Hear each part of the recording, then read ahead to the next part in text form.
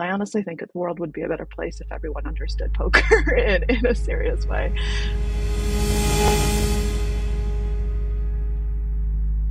Hello, everybody. I am joined by one of my absolute favorites, one of the treasures of the poker space. We are so lucky to have her, Miss Maria Konnikova.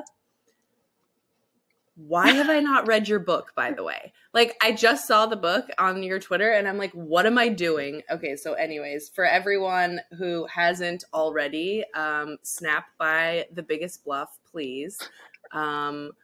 Maria, you came into the poker space as sort of a interloper, I don't know, so like an explorer of the space, someone to experience what poker was like and to tell your own version of the poker story. And since then, you have become a key figure in the space. And yeah, I guess before we get into Dreamers, I did just want to hear from you a little bit about what role sort of poker is playing in your life right now. And has it been sort of an albatross to get the book done so that you can focus on poker in a slightly different way? Or what has been your experience now as full poker player mode?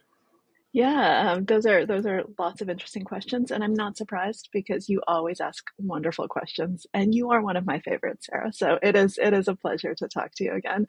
But yeah, when I started out, as you've kind of said, I was a total outsider, and really had no idea whether I would even like the game, right? Because I didn't need to like it for The Biggest Bluff to work. I just needed to understand it as a metaphor for life, kind of have this kind of journey. And, it's a good thing that I ended up loving it, because I think it would have been a very miserable time and a very, very different book, had that not been the case. And I've said this a million times, but let me just say it for a million and once, I don't know, time, that I'm just so ridiculously lucky that I was mentored by, Eric Seidel, and some of the just best players in the game came along because of that. Like, who else has that kind of experience? And I think that that's one of the reasons why I ended up loving the game, because the people who I surrounded myself with were people who truly were passionate about it. The reason I'm saying all of this is that, to lead up to your kind of the second part of your question, what about now? What role is poker playing in my life now that The Biggest Bluff has come out, and I've moved on to other projects? And the answer is because I really fell in love with it and fell in love with what it could teach me about the world, about my own thinking, about myself as an individual, and still feel like it's giving me so much and teaching me so much. It's stayed a central part of my life. I think a lot of people, mainly my grandmother, who was not on board with this whole thing to begin with, thought that now that the book is out, you're done with poker now, right? Like, we finished, and now you can go back. And that's not at all what happened, and that's not at all what I feel like. I've started to feel like it's going to be a part of my life indefinitely. It's definitely not something, when I was writing The Biggest Bluff, I played poker and studied poker full time, right? It was a full-time job. I was every single day, 10 hours a day, 11, 12. I'm not doing that anymore because I'm still a writer. I'm still a journalist. I have other interests. I have other things to do. But I would still say that I take it very seriously. I'm still studying all the time, and I'm still playing. And I am excited to stay as kind of an ambassador of the game. And one of the best things about The Biggest Bluff coming out was how many people, both men and women, have just reached out and said, I was like you, I had no idea what poker was, and you got me into the game. Where do I start? Where do I play? I love this. And the most gratifying, to be honest, is women, because as we all know, growing women in the game is an uphill battle. And I make a joke when I give talks. I was like, when I started, about 98% of the fields were male, and now it's about 97%. So, we've made lots of progress. and, and it's just mind boggling that those are actually still the numbers, right? and, Yeah.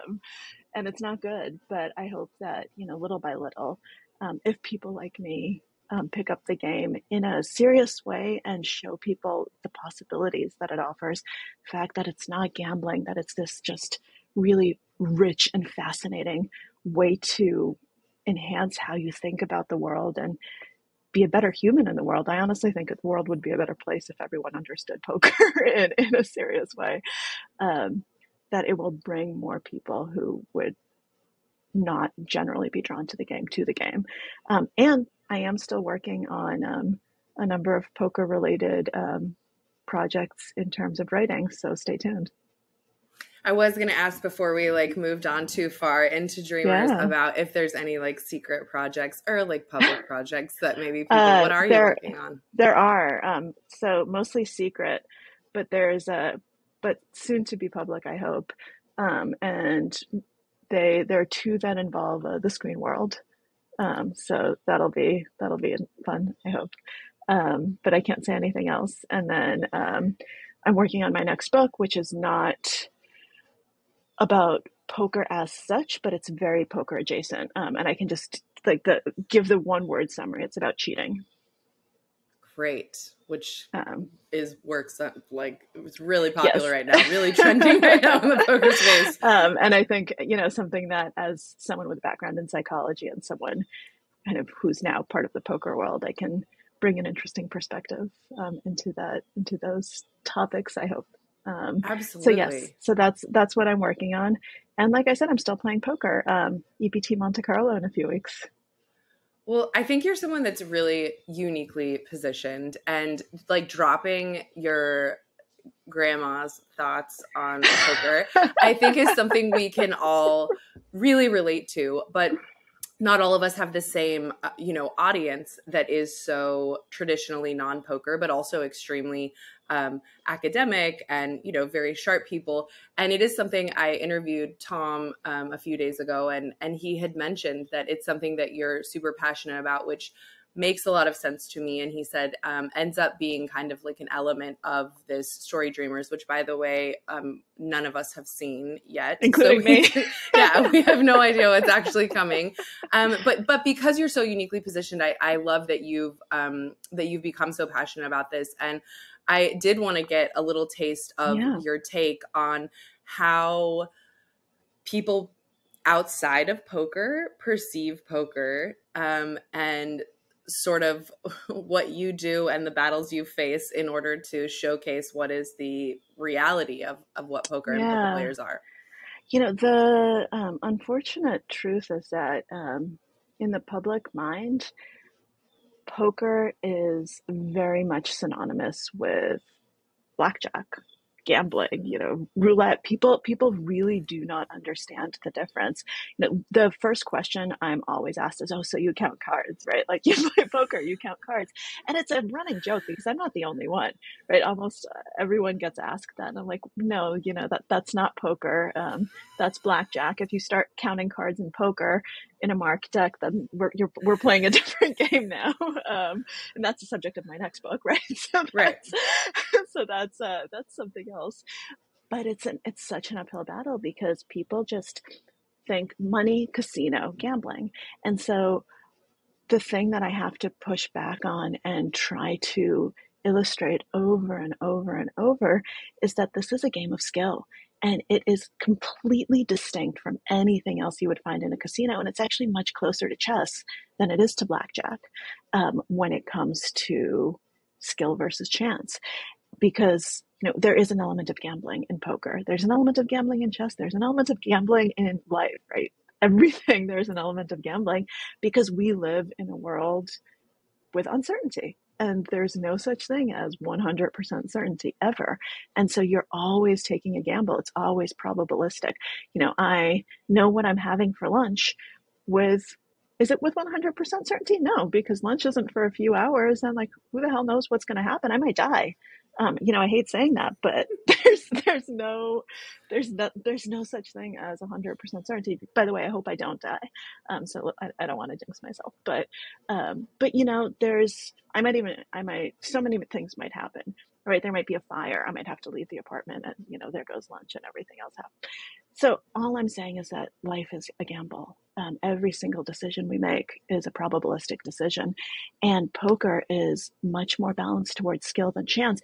And there are lots of fascinating statistics and studies, a number of which are in The Biggest Bluff, some of which came out after The Biggest Bluff, that show that the vast majority of the time, and I do mean the vast majority, I mean, some of these studies, it show it's like over 80% of the time in some sample sizes and some samples of players, the best hand does not win, which means that somehow someone got the best hand to fold. And that is the heart of a skill game, right? That you can win with the worst hand and you can lose with the best hand. And that's not true of any gambling endeavor. In any gambling endeavor, you have to have the best hand to win. And in poker, that's just not true. And I get very upset where I have to just say this over and over and over, and people still push back and say, yeah, but you're still a gambler. And I say, no, I'm not. I've actually never played slots in my life ever. Not a single time. And I have played blackjack exactly once, where at one of the poker stops, actually it was at PCA when it was back in Atlantis. Some of our mutual friends decided that they were going to force me to play blackjack because I'd never played. And I said no, and I was going home, and then they found a $25 chip on the floor and picked it up and said, look, Maria, like, it's fate, you have to play this. So I did. And I think ran it up to like 5K and then lost it all and went to bed. And that was my experience. And it was the most boring hour of my life. It was just, I hated it. So I don't think I'm ever going to play blackjack again. And it's frustrating that is lumped in together with poker, which is, such a rich, nuanced game of skill, of psychology, of life. And something that is wonderful, though, is that the people who agree with me are some of the most profound thinkers and interesting writers and wonderful humans in the world. So the people who totally were on my side from like day one are, people like my writing mentor, for instance, who is, a internationally best-selling author who's like, wow, this is amazing. This is so cool. He doesn't play poker, but he thought this was really cool. My dissertation advisor, who unfortunately died before The Biggest Bluff came out, but I dedicated the book to him, Walter Mischel, who's one of the greatest psychologists of the 20th century. He completely got what I was doing and was like, wow, this is phenomenal. Like this is the way forward. I'm so glad that you're actually doing this and not going into academia and writing yet another paper that no one's going to read, because you're actually getting at the essence of self-control and of all of these questions that you and I have been studying in academia. Here they're coming to life in poker. So that's gratifying that the people who count get it. But I'm still constantly pushing back against the vast majority, the opinions of people who don't get it and who don't understand what I'm doing and who think that, I should have long been back in traditional journalistic endeavors and who don't understand why I'm still, quote unquote, wasting my time playing poker. And I just have to keep explaining that I don't feel like it's a waste of time. If there ever comes a day when I feel like it's a waste of time, that's the day I will stop. And it's amazing because if you look on Twitter, you will also see plenty of people who have read the book, who came into it with this perspective and who leave the book with like a completely different perspective. And I mean, that's amazing on so many levels, but I think we all in the poker community owe you a huge debt of gratitude for that. And we are all buying the book right now, by the way. I'm like so mad at myself that I yeah, by the way, I take back all the nice things I ever said about I don't you. Like, what am I doing? I was like, how did I was like waiting for it to come out. It came out during the pandemic when everyone was in lockdown. So, and I've had like 14 babies since then. So like, and you have had 14 babies. And I mean, that's first of all, congratulations. Secondly, you are ridiculously talented, because having 14 babies in 2 years is just, it's amazing. Yeah, I really hit You it. really needed to outdo everyone, right? You're like, That's no, right. I can do it better. I have to have my one main thing.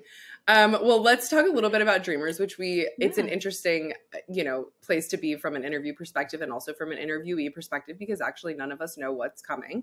But it does I look, do love though. I'm going to interrupt you that, yeah. I'm the academic, with my wonderful PhD. The one quote that they pulled from Dreamers has me being like, how do you learn to deal with the shit that luck is going to throw in your way? Because, let's face it, it's going to throw some stuff your way. And I'm like, I'm so glad that the one quote that you pulled from the entire several hours of interviews that I did has me, just saying, yeah, life's going to throw shit at you. I'm like, it's a very profound academic statement. And Yeah. I stand behind it. Life will Thank throw you. shit at you. Yeah. Now I continue, actually, please. after watching the preview, I actually had to ask Tom, I was like, hey, listen, are my kids going to be able to watch this? Like, is this okay? Because Because of me. if Because of Maria's me. dropping S-bombs, like, who knows what these poker players are going to do? Like, I don't know what's coming. But I think, not dissimilar from not knowing what's going to happen with your lunch. I think embarking on a documentary is one of those things where you most certainly do not know what is coming, right? You know that you have interesting subjects, you know that you have some sort of subject matter, but where the story is going to go and take you, you don't know. That being said, watching the preview, it looks amazing. I think the minds that Tom has put together you guys really complement each other in a really interesting way. I think the win itself, the WPT championship, was such a positive, great event for some reason. Yeah, like everything just felt so wonderful there. And so yeah, I guess I first just wanted to ask you a little bit about being a part of this team. It's a really cool group of people that are all, I think, unique, but all aligned, I think, in a lot of other ways. So talk to me a little bit about your experience sort of working with the Above the Felt crew.